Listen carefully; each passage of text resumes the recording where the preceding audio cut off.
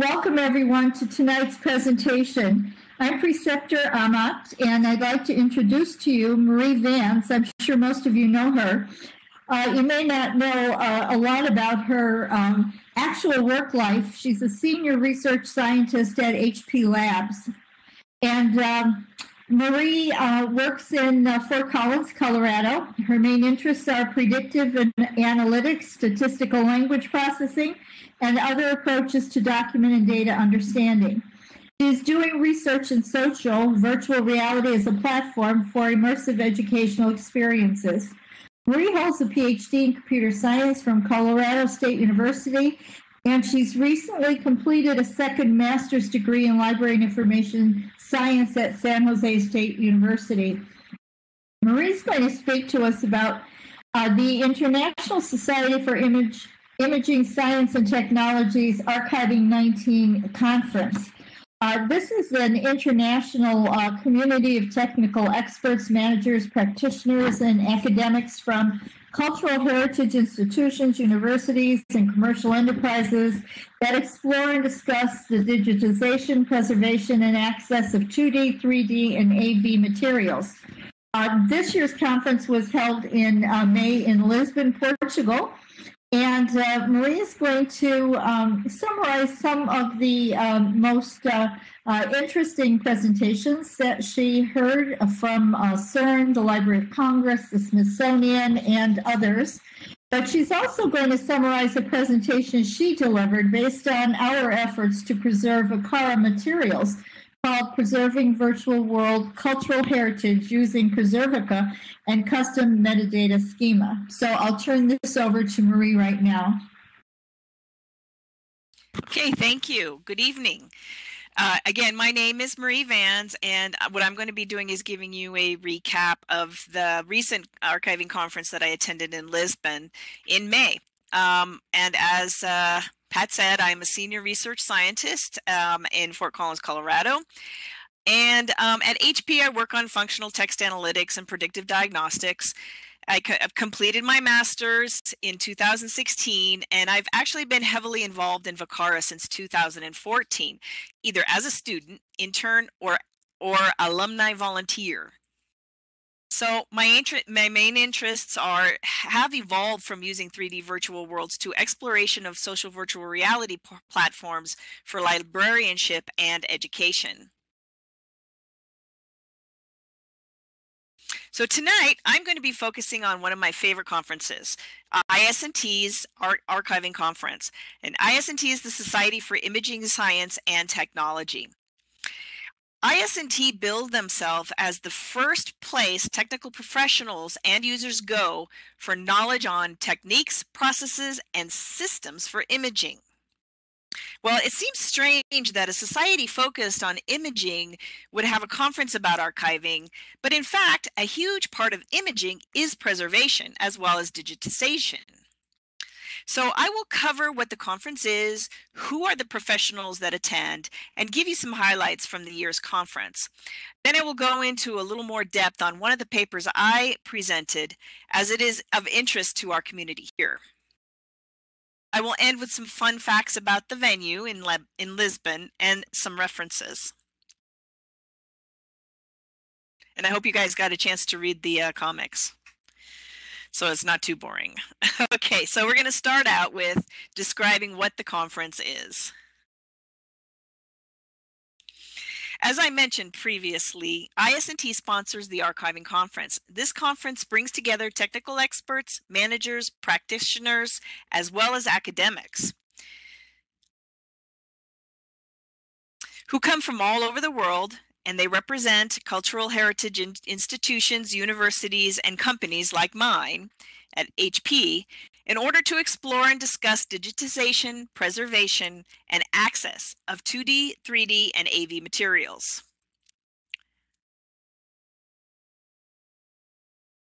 So the one thing I love about this conference is the venues this conference has had. And I've been going to this conference for the past 5 years. The first was at the Getty Museum in LA in 2015. And I don't know how many of you have ever been there, but that's really an amazing place.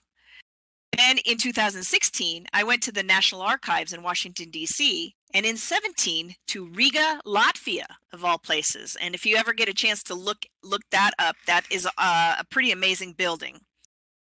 I was back at the National Archives, and then this year we went to the National Archives of Portugal in Lisbon. So the archives are one of the oldest institutions in Portugal. And believe it or not, it was originally established around the year 1378 in one of the towers of the castle during Ferdinand I's reign. And the purpose of the institution was to serve as a reference for the king and nobility. But apparently they kept documents related to the administration of the Portuguese Empire as well as diplomatic relationships. Obviously, the current building isn't part of the castle, and here in the middle is in the middle of this image is an opening, and that's where we would go into the archives for the conference. It was built. This particular building was built inhabited in 1990, so it's quite a bit newer than 1378.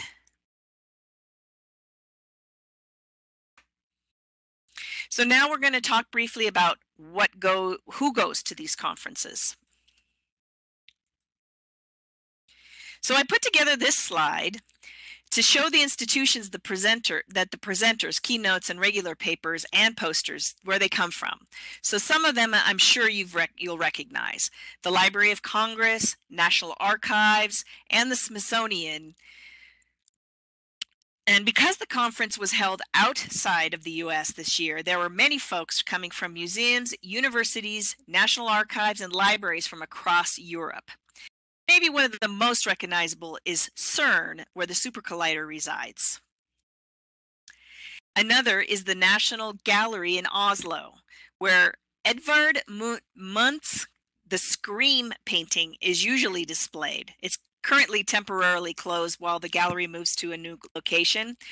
But in this talk, I'll be covering presentations from the institutions, most of the institutions represented here on this slide.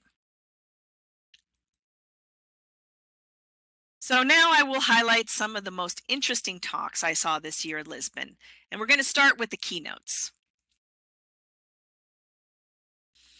Jonas Palm is the director of preservation strategies at the National Archives of Sweden. His talk was titled, "How the Market Changed and the Lives of Photographs." Now, he gave us a ton of statistics on the number of digital photos being generated every day, month, and year. And if you didn't know it, in 2017 alone, 1,200 billion were generated. During his talk, he started a counter on a couple of social media websites to show us how many photos were uploaded during the hour that he spoke. And by the end of the talk, that was almost 4 million in 1 hour. Now, think about that, and the fact that 90% of all recorded information has been generated in the last 2 years alone. So how are we going to preserve all this data, let alone manage it? He started out by describing the progression of recorded information from clay tablets to parchment to papyrus to high-quality paper and finally to digital. Then he focused on images, starting with photography.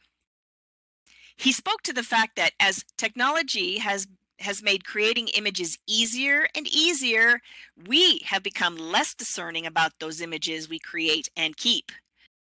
And I really liked the analogy he came up with of our having gone from carefully curating physical photographs to vacuuming up images as a way to deal with too much information. So clearly, we will need algorithms such as AI and machine learning approaches to help us manage, because right now, most of us have so many images, we can't possibly even know what we have. Now, I know I'm going to botch this name. it's a French name, but another keynote was by Jean-Yves Lemure, who is a project manager for the Digital Memory Project at CERN. As many of you probably know, CERN is the European Organization for Nuclear Research. It's located in Geneva.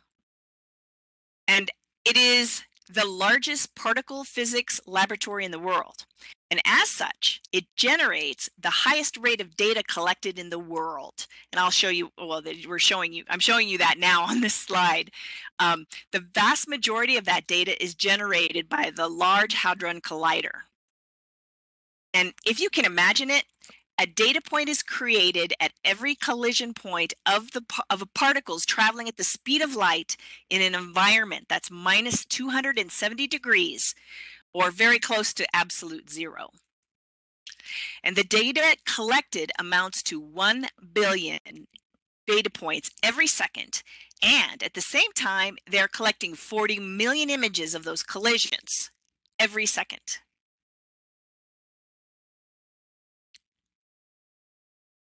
So how do they deal with this astronomical, no pun intended, amount of data? First of all, they don't keep all 40 million images. Instead, they keep around 1,000 of those images. But per second, that's still a lot of data when you consider that it's every second. And in addition to this data, they also have physical data in the form of photographs, audiovisual materials, and sound recordings that date back to 1954 when CERN was established. So Jean explained to us that they are using a preservation platform which is currently under construction, so they're not finished with it yet. But it conforms to the OAIS model and is based on open source digital repository software called Invenio and preservation software called Archiving'19.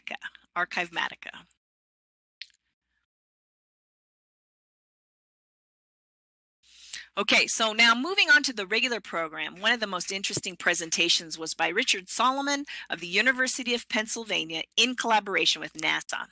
And his talk was titled Towards a Digital Noah's Archive, DNA. The problem they are working on is one I actually didn't even know existed.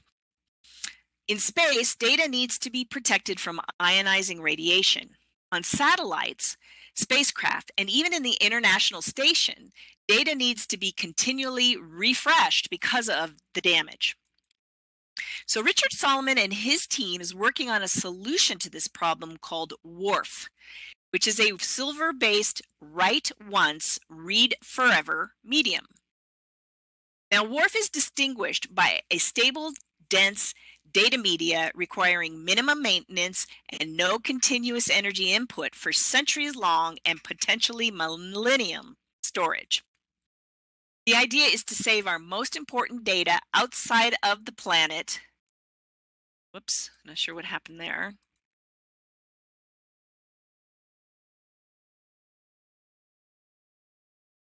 Let me find this place again, sorry.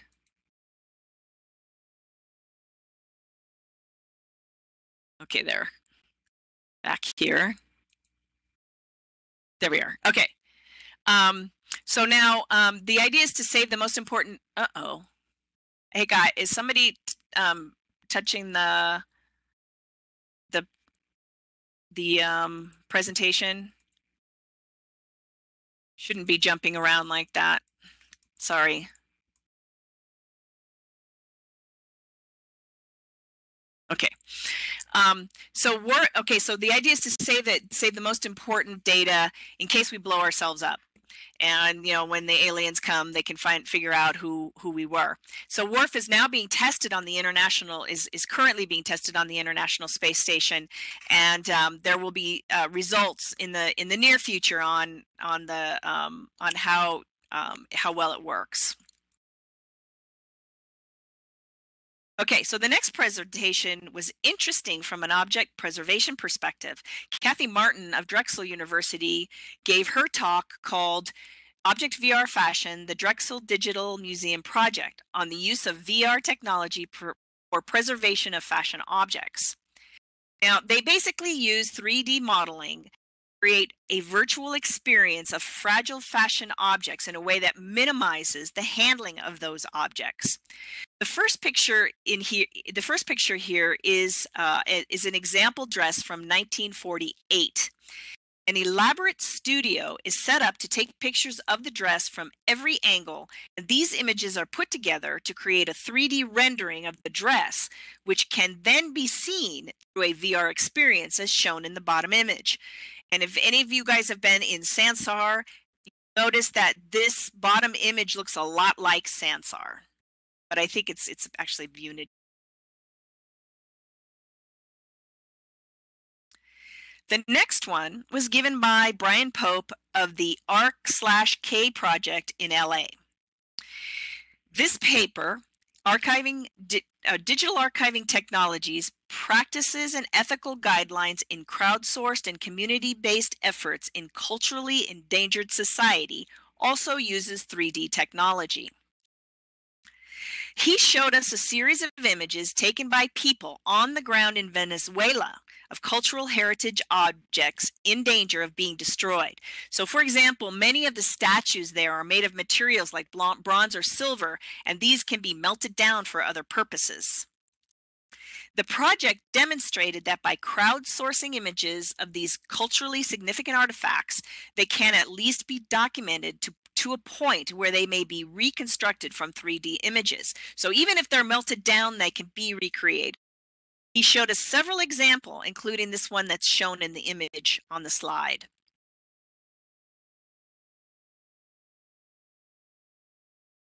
So the next one is both amazing and sad. This one really touched my heart, I have to say. Alex Lecoq from the UNESCO Memory of the World project presented on her topic, Digitizing and Preserving the Tuolsleng Genocide Museum Archives. What made this work interesting, aside from the topic, is that it's centered on challenges they faced trying to preserve rapidly deteriorating objects from this particularly gruesome time in history.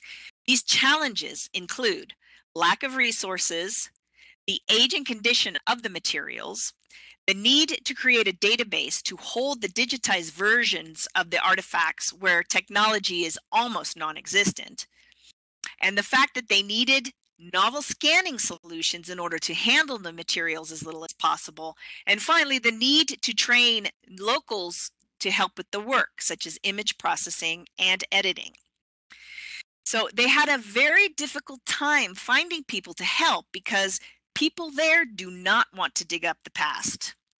And this project focused on the disappearance of more than 18,000 Cambodians who went through the Tuolsleng prison, which was actually a school prior to the Reign of Terror. Here you can see the outside of the museum, and inside a row of images of some of the disappeared. This is a great example of how UNESCO is trying to save history in very challenging environments.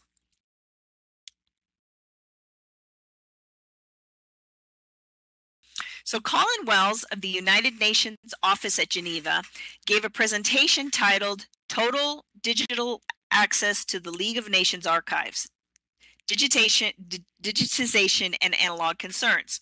So how many of you know what the League of Nations is? Just type a yes in the chat if you know what Nations is.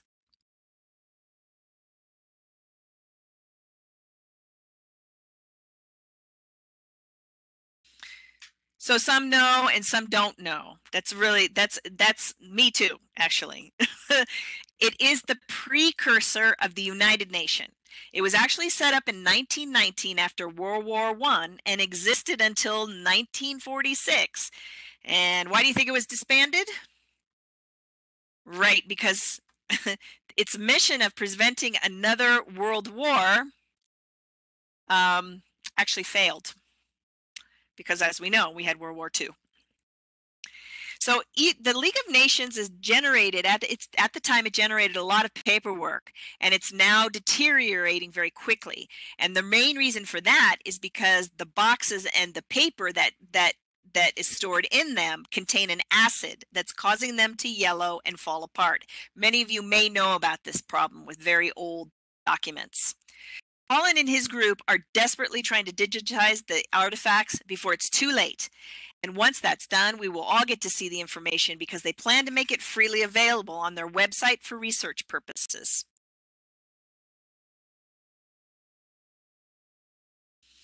Okay, so here's another very interesting project that I thought was pretty amazing. Benedict Bridey from the company called Pickle, that's how you pronounce Pickle, is working on a project for preserving data not in space like PenU and NASA, but up in the Arctic, like the seed vault. Now, he and his company have developed a way to preserve data in a digital format that does not depend on any operating system or other software. The medium is tape, which is one of the most robust media out there still for preserving data. And the data is preserved on the tape together with instructions on how to read it. Pickle is currently working with the Norwegian National Museum. This is the one that's associated with the gallery that holds the Scream, to document all their content to be stored in a vault in the Arctic.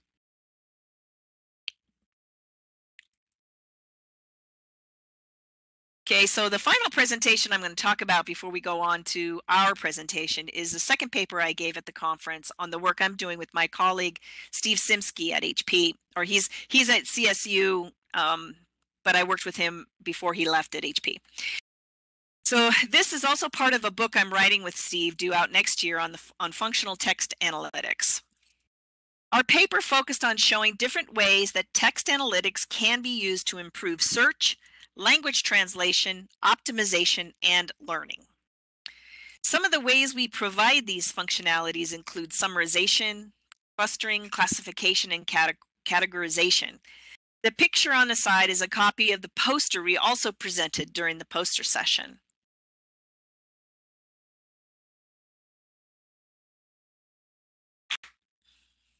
Okay, so now I'll go through the talk of the work that Pat and I did earlier this year on preserving VCARA's cultural heritage.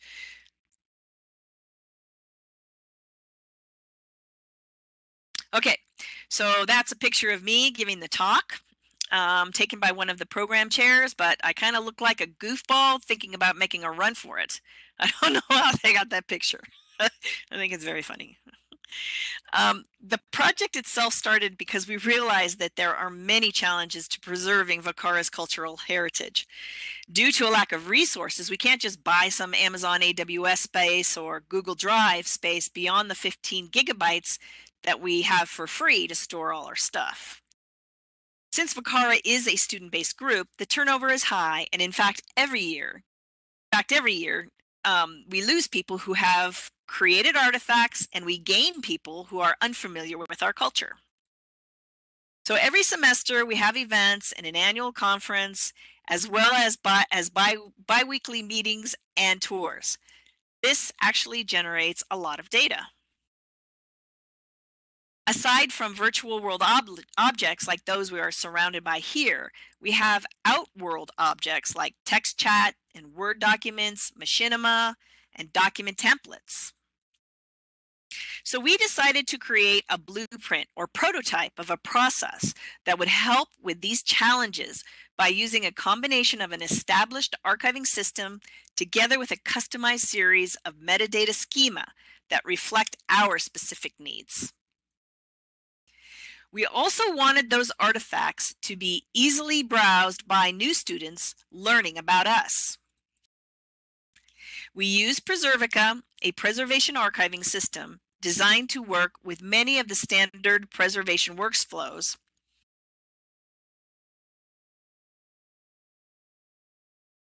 And here are the categories we came up with for our metadata schema. You will notice that we have in-world objects and supporting documents. So for example, for in-world, we have media on a prim and JPEGs for supporting documents. We use these categories to develop an inventory also separated by in-world versus supporting.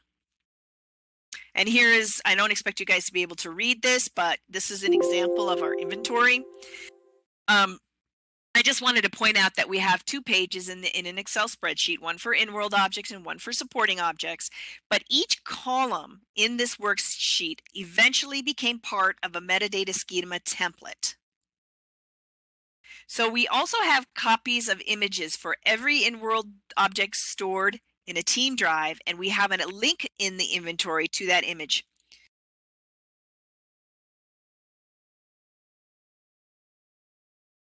And here are 2 examples of metadata schema templates that we use. We fill them in. They're in XML, and you'll notice that in each line in the template corresponds to a column in the inventory spreadsheet. So here I'm just showing an in-world object template and a supporting document template. And basically these will become, we use these for every object. So once we have these templates, we use them for creating a separate file for each object. Then, using Preservica, we automatically upload the metadata files along with that artifact. And this slide shows an example of an image we used for announcing a VCARA conference keynote speaker. You'll notice that there is basic metadata that Preservica fills in automatically about the file itself, and the Dublin core schema, which contains our custom metadata.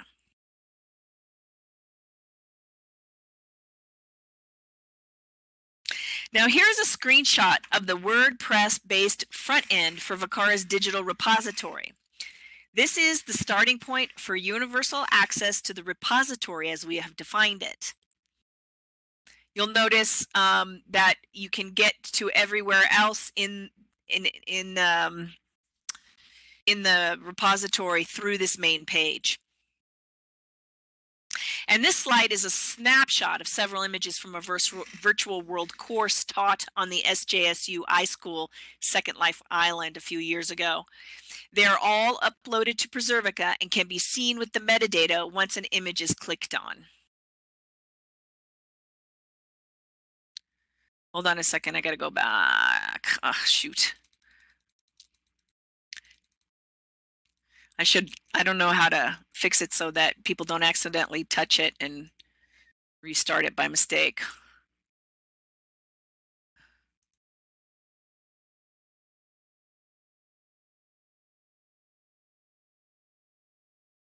Okay, go back, go back, go back, go back.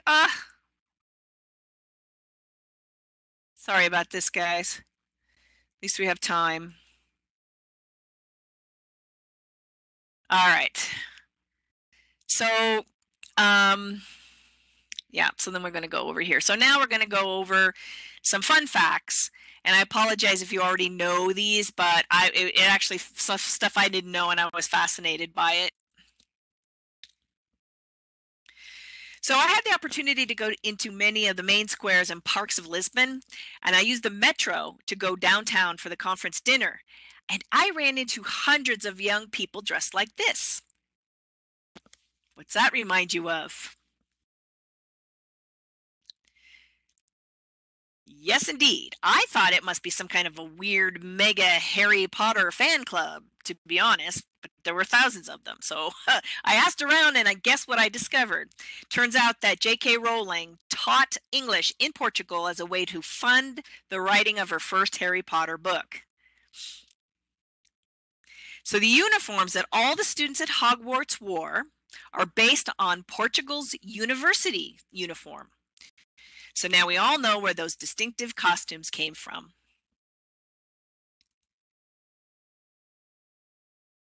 Okay, the other thing I noticed was the roosters. They were absolutely everywhere. So what's up with that?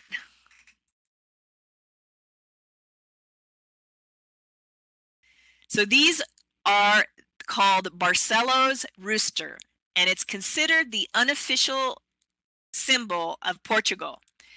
They came about from a legend in which a pilgrim who was sentenced to hang for a crime he didn't commit told the judge that a cooked rooster would crow at the hour of his hanging to prove he was innocent. And sure enough, at that hour, the cooked rooster stood up on his plate and crowed. Apparently, the judge freaked out, as would I, and ran to stop the hanging.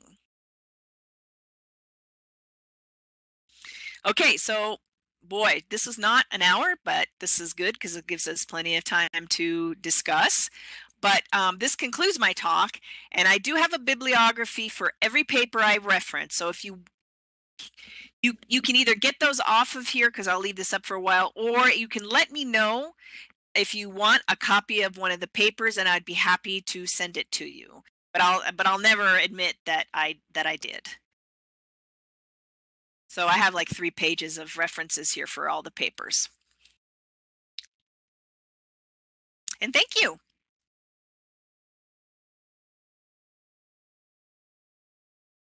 Thank you, Marie. That was really interesting.